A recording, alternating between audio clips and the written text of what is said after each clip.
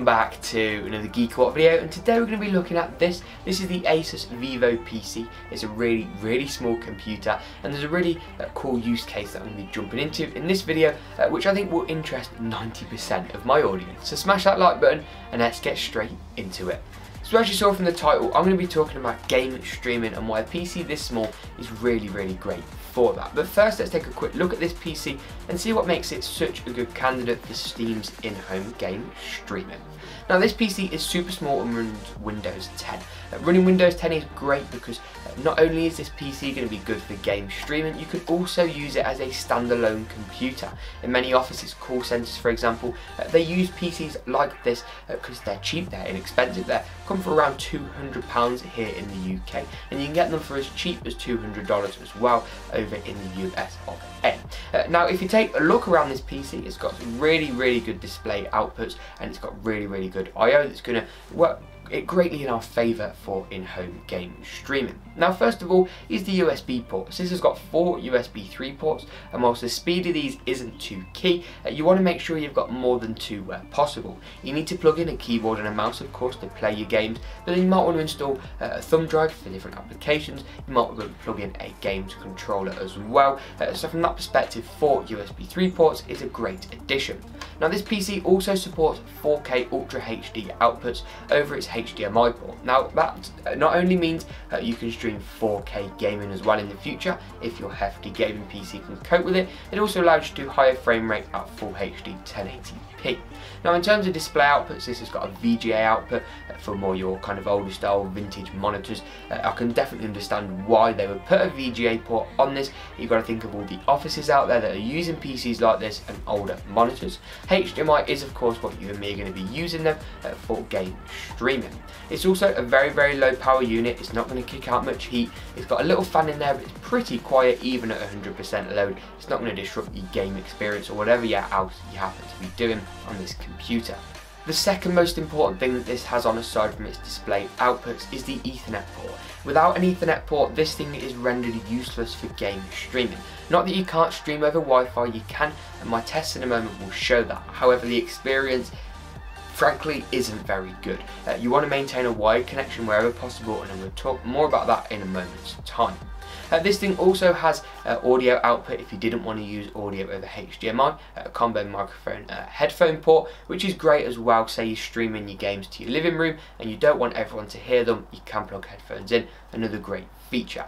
So overall, this is a really small PC. It's got 2 GB of RAM. It's not got a very powerful CPU, just a quad-core Celeron, so nothing major, but it's going to do the job, as you'll see in a moment's time. Before we jump into the test though, what is Steam's in-home streaming? What's it all about, and why should it interest you? Now, what Steam in-home streaming allows you to do is allows you to get a big, beefy gaming computer that's capable of running games, and then a small PC like this one from ASUS. Essentially what happens is you're essentially mirroring the game from one computer to another, and then this mini PC, or whatever streaming PC you're using, is going to send your mouse and keyboard or your Xbox controller signals up to that main PC to perform them. So from a consumer standpoint, all you need to do to get it up and running is install Steam on both computers, and then on your gaming PC you need to make sure the game is installed. If the game's not installed, it's not going to work. Another thing to note is that when you're streaming the game, you're streaming your progress on that PC. So if you're playing GTA and you rank 54, you actually are streaming the game as if you were playing it on the PC where you rank 54. If you die, it's going to affect your rank. If you level up, it's also going to affect your rank. So it's sort of a win-win on both sides. Obviously, in certain games you can create different profiles to get around this, but it's something to note. Now, what you do then is you go onto the PC that you're streaming to, and then you go and select the game in the Steam list. Don't install any games on this mini PC, purely because it hasn't got much storage, so you don't want to fill it up, and also because it's not powerful enough to run any of the games. You don't need to install them, we're only going to stream them. Providing that your main PC is on with Steam open and logged in, both need to be on the same network and both need to be connected to the internet in order to log in with your credentials. Then what you do is you choose the game from the list and click stream, and that's it. It's as simple as that. Your main gaming PC will boot the game up into action, and your streaming PC will mirror that very screen. Then when you're playing your game and you're walking around with WASD, for example, or using your controller, this PC that you're streaming to is going to send all of that information up to your main PC, and the idea is it all happens with milliseconds of time, so you don't actually notice that you're streaming the game. So why would you want to do this? What are the advantages and disadvantages? If you're the next Optic Nature, you're the next FaZe Clan, you're the next competitive Call of Duty player to storm the world, this isn't for you, because it will add latency and will add lag. It will make you 1% worse in CSGO if that really does matter to you. However, a massive advantage is it means you don't need to build multiple gaming PCs for multiple rooms of the house. You can instead just shove one of these into another room on the same network and stream games, because you can't exactly play two computers at once anyway. So that's the real advantage, is you're going to save a lot of money. A £900 gaming PC versus a £200 mini streaming PC is going to do you a lot better in the bank department. But now let's take a look at the tests. Originally I was going to test it where both PCs, the streaming PC which was receiving the stream, and the broadcast PC were on Wi-Fi. However, once I did that, I found the results to be pretty atrocious. If you're going to use Wi-Fi for both of your PCs, then you're really going to see a lot more lag introduced. Yes, if you have a much better router, a very expensive router, you might mitigate some of these issues, but for me, I just wouldn't recommend it. It's not really worth it. The best case scenario is having both PCs plugged into the same gigabit switch, where they can basically seamlessly communicate between one another. If that fails, try and plug the Ethernet cables from both PCs into your Wi-Fi router, and that's going to work great, because what is essentially on the back of your Wi-Fi router is just a switch, which is integrated of course into your Wi-Fi router. I did however do another test which worked quite well. The results you'll see in a moment's time, where the PC playing the game and that's broadcasting the game was on a wired Ethernet connection, and the receiving PC was on Wi-Fi. Obviously that's going to depend on your Wi-Fi setup at home, how far from the router you are, how good your router is, and of course how good the Wi-Fi antenna in your streaming PC is as well. But let's first take a look at the results where the streaming PC, the receiving PC, is on Wi-Fi and your main PC is on Ethernet. So once again, if you can ignore me messing about and getting in the way, you can see the delay on the slideshow between the image changing. Now this isn't too much of an issue, but you can definitely sort of tell where the latency occurs here.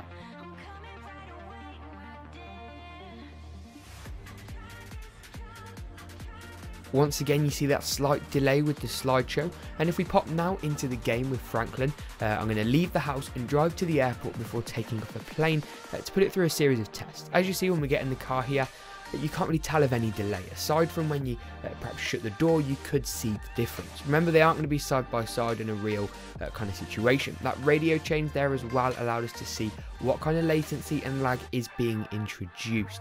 This driving situation is one of the best for not feeling any delay. You only use a controller, it's not a major problem. This map does illustrate the lag though. As you can see where I zoom in, the streaming PC on the left, where the game's being broadcast from, is much more responsive, and you can see that delay. If we now head into the airport with the frankly superb driving skills and head over towards the jumbo jet, this is once again where we'll see that latency is being introduced. With the world's best half J-turn donut, whatever that was, if we pop out here, just watch the delay now getting in the plane. I'll play that for you again, and you can definitely see there is a bit more lag introduced here.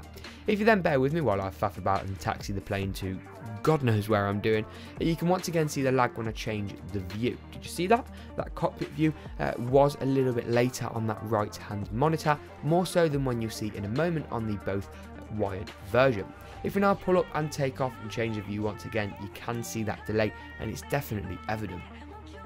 So as you saw there, you're seeing a very sort of respectable result. You are seeing a bit more latency, and you can definitely see that as I narrated. When you change views, and you can see when the scene changes massively, how things take a little bit longer. But now let's take a look at where both PCs, best case scenario, are wired next to each other on the same gigabit switch.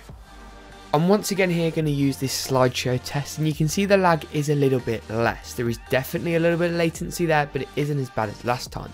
Once again now, if we pop into GTA and get in the car, the lag is indistinguishable. You can't tell the difference really here at all. Once again, another scene where you're using a controller, really good. It feels like you play in the original. Once again, my bad driving ends up crashing into the car. I'll call this a control variable, and then a bit of a turn around. You can see slight camera sort of delay on the right hand side, and once again this map test definitely shows the latency being introduced. In my opinion, isn't as bad as last time where one PC was on Wi-Fi, but still isn't latency free. Once again, we head up to this plane scene, slightly different colour plane this time, but how many variables do you want me to control? With the worst parking and almost dying for the second time, once again watch the delay in which I get into the plane. This is much reduced this time by quite a considerable amount. When testing these close, it's about a third of the latency of the previous test. Once again, changing the view here does show the latency being introduced, but isn't quite as much of a problem in my eyes. It's very, very usable and quite indistinguishable. So as you saw from that, you really can't even tell the difference between the two.